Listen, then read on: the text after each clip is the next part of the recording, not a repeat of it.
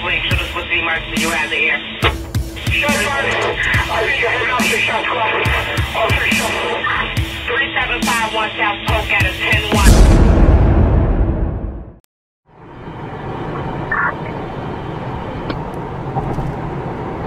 41.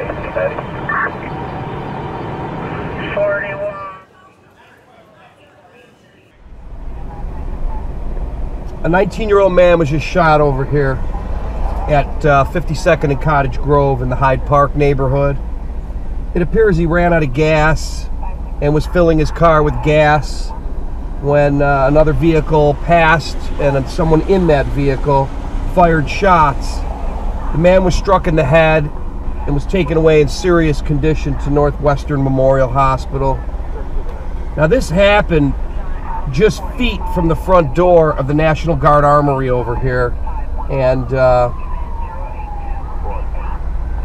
it's pretty brazen.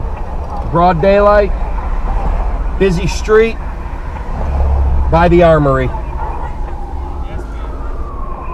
They have police helicopters in the air. They're looking for these shooters.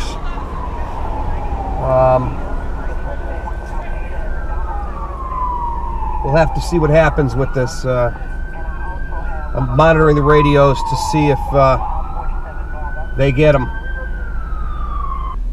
From the looks of that shell casing, looks like a 9mm was used in this shooting.